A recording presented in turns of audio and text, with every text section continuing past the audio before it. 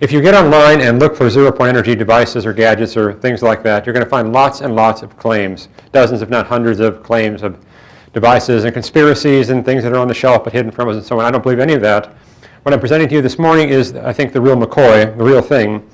The problem is it's the real thing, but we can't guarantee it's going to work. I mean, this is something that we think may be revolutionary. On the other hand, we have yet to prove it experimentally. So I'll talk to you this morning about the physics behind it. This concerns a quantum vacuum energy patent that Garrett Modell and I reissued a couple of years ago. It's now assigned to the University of Colorado. And it concerns zero-point energy. Now, the zero-point energy comes directly from the Heisenberg uncertainty principle. If you let any oscillator oscillate, it will eventually come to rest because of friction. In the case of a quantum oscillator, it will never come to rest because the Heisenberg uncertainty principle forbids taking the last little bit of energy out of anything. So it was first proposed prior to the onset of quantum mechanics in 1912 and 1913 by Max Planck, Einstein, Otto Stern, who studied this in the context of the black body emission. Now, interestingly, it was sort of dropped from consideration for a number of years until quantum mechanics was developed in the 1920s, and then zero-point energy came directly out of the quantum mechanics formulations at that time, and it's been part of quantum mechanics ever since. You can calculate how much zero-point energy there ought to be at any place in the universe. You do this by looking at the modes of the field. I don't want to get too technical, but modes of the field means in any given direction or frequency, there is an electromagnetic mode. And if you sum all those up, you get a frequency-dependent spectrum that goes as frequency cubed. And so the spectrum of the zero-point energy goes as the frequency cubed, which means it rises very rapidly. Unfortunately, it rises to we don't know where. It could be infinity, which is a bit embarrassing because you don't want an infinite amount of energy in the universe. It could cut off at the Planck frequency, which still is enormously large. So we just don't know where this cuts off, but it goes as the frequency cubed spectrum. Now, there are effects that can be attributed to zero-point energy. One of them is the Casimir force. If you put two plates close together, you find that the wavelengths of light or of zero-point radiation, which is a form of light, that are larger than the cavity, the distance between the two plates in the cavity, they can't exist there because of electromagnetic boundary conditions. And so you have an underpressure. You have more waves of zero-point radiation outside of the Casimir cavity than inside that causes the plates to be pushed together. That's one way to explain the Casimir force. It's been measured. The Casimir force is now a well-established phenomenon. It's not only been measured, but it's also part of microtechnology these days, because the Casimir force is a candidate to use for control of microelectronic devices. It's also responsible for an annoying problem called stiction, which causes things at a very small scale to stick together. So there's no doubt that the Casimir force exists, and that it's even a potentially useful thing or a potential nuisance depending upon how you look at it, but it's certainly something that is part of modern technology. The force between parallel plates due to the zero-point field goes as the inverse square of or the inverse fourth power of the distance between them. That's also been measured very precisely now. Now, while I've been emphasizing the Casimir force, in fact, the Casimir force is not necessarily attributed to the zero-point field. It's possible to reformulate all this in terms of the interactions of particles in the two plates with each other, like a typical van der Waals force kind of formulation. And so the fact that the Casimir force exists, even though it seems to me to be a pretty good more than a suggestion, but less than a proof that zero-point energy exists, it's not a guarantee because there is this alternate formulation in terms of source theory. However, the quantum noise in the circuit has been measured. And in my opinion, the quantum noise in a circuit can be attributed directly to zero-point energy. And so, in my view, it has been measured directly as a real phenomenon, that zero-point energy exists. Now, the measurement in the circuits has been at very low frequencies. And so all we know for sure is that zero-point energy exists at very low frequencies. We would need for it to exist at fairly high frequencies to be useful in the context of this invention. I'll be talking about the device that we hope will be able to tap into zero-point energy. Now, the objection is also raised sometimes that you can't actually extract energy from the zero-point field. It can't do anything useful. Well, there's actually a thought experiment that was published in 1984 already by Bob Forward that shows very clearly that, yes, you can get work out of the zero-point field. There's no doubt about it. It's not useful in this context, but you can get work out of it. We're hoping what we proposed is useful. This is not useful, but it's a demonstration of the principle. If you take this this sort of spiral plate, and you charge it up with electricity, so it simply has positive or negative charge on it, and you then rely on the Casimir force that acts between the layers of the plates. You can use the Casimir force to press this spiral together, and in doing so you're increasing the electric field in the region. Well, you're increasing the electric field because you're causing the charges to get closer together. And so this is very useful for demonstrating the effect of the zero-point field doing work on this device. Now the problem is it can only do work during half a cycle. If you wanted to recycle this, you'd have to pull it apart again and let the zero-point energy then push things back together. That's not very useful because it's going to take more energy to pull it apart than you get out of pushing it together. But think of this as an engine that works for one half of a cycle. Not useful, but certainly demonstrates that zero-point energy is doing work. It actually does work here.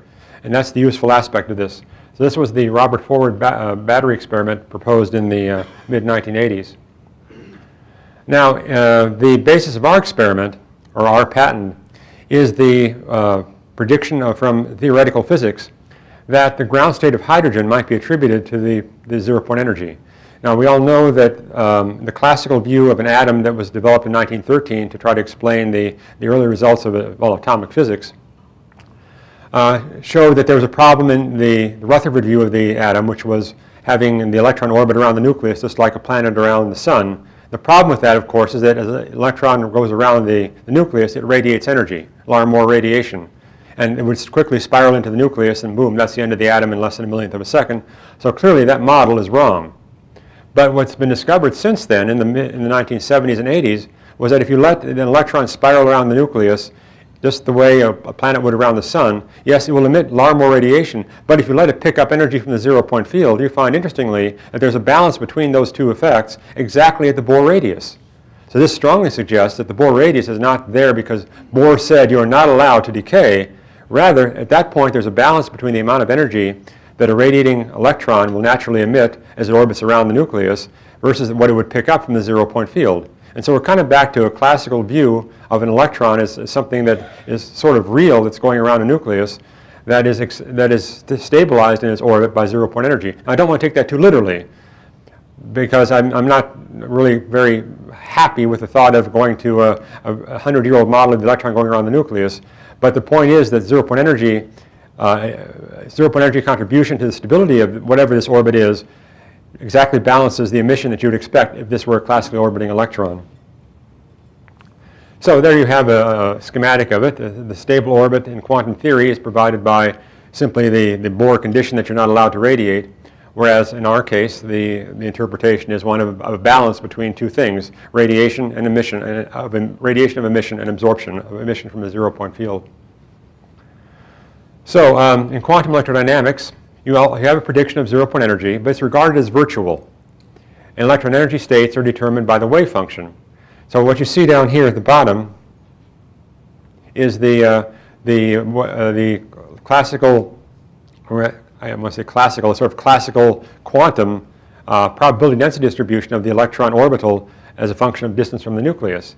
Now, as it turns out, you can go a step further than the previous Hal-Puthoff analysis that I showed, which indicates that at the Bohr radius, there's a balance between the emission and absorption radiation. You can actually go to simulations that show that if you let an electron sort of be buffeted around be buffeted by the zero-point fluctuations as it orbits around the nucleus in a Coulomb field, that in fact this probability distribution, which is attributed usually simply to the wave function of the electron, can be reproduced by letting the model of the zero-point field buffeting the electron take place. And so here's a simulation run by Dan Cole at Boston University. He took a classical electron, let it orbit in a Coulomb field, let it be buffeted by the zero-point fluctuations, and looked at the position as a function of time of that electron, and lo and behold, it looks just like the probability density function that you get from quantum mechanics. And so it looks as if this model, this sort of simplistic model of an orbiting electron, does a pretty good job of giving you the same important condition that you find from quantum mechanics. Just a close-up of the same thing. The quantum probability density function for the ground state of hydrogen is a solid line, and the simulations using the buffeting of the zero-point field on the electron is the dashed line. This is also reproduced by L.J. Nickish at an institute in Monterey, who did the same thing but with his own simulation program, different from Dan Cole's. So, what is the basis for our patent? Well, in SED, electron orbits are determined by this balance of emission and absorption. And so, if you take an electron, an atom, I should say, and put it into a Casimir cavity, what you see here in the middle,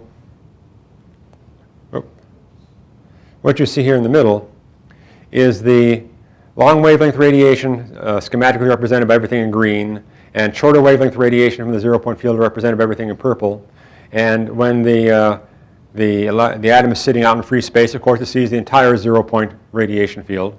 When we insert it into a cavity, that cavity then blocks out the longer wavelength aspects of the zero-point field, and so it's only reacting to the truncated zero-point field, which is represented by the purple arrows. And so since there's less zero-point energy pumping up the electron in its orbital, we would assume that the electron would spiral inward slightly, and as it does so, give off some energy, which energy then we would propose to capture. And so this is the basic idea behind the patent. So the idea is that if you have an atom, and let's have it moving from left to right through the system, in free space, you might have an atom that has a number of electrons. In particular, probably we would use noble gases, argon, neon, xenon, or krypton, because they have a number of outer shell electrons that can be acted upon by this effect. In free space, you have several electrons in the orbitals you'd expect. When the atom enters a Casimir cavity, so you have plates here, the orange lines represent plates, you would then expect some emission of radiation from the atom because the orbit has shrunk a little bit. Then the atom moves out of the region between the plates into free space again, so this gray represents no Casimir plates. It's again pumped up by the zero-point field, goes back into its normal orbit, goes through another Casimir cavity, and so on. So you can have this take place many times. In fact, in one of our prototypes or prototype concepts, hundreds of times, the atom would move through in and out, in and out, in and out of Casimir cavities, and each time it does so, it would emit some radiation that we would hope to capture. So where's that energy coming from? Well, in fact, the energy is always picked up when the atom leaves the Casimir cavity. It's being picked up from the universe at large. We're drawing energy out of the zero-point field of the universe. It's sort of like taking a thimble and taking water out of the ocean. Yeah, we're getting energy at the expense of something, but it's something enormous, something vast. It's something that permeates the entire universe everywhere. And so the view is that we are able to tap into this universal sea of zero-point energy using this device. And down at the bottom, we simply have a schematic representation of a heat exchanger. We don't know exactly where the radiation is going to come out and how to capture it. That's part of the problem we face now in trying to show experimentally that this is going to work.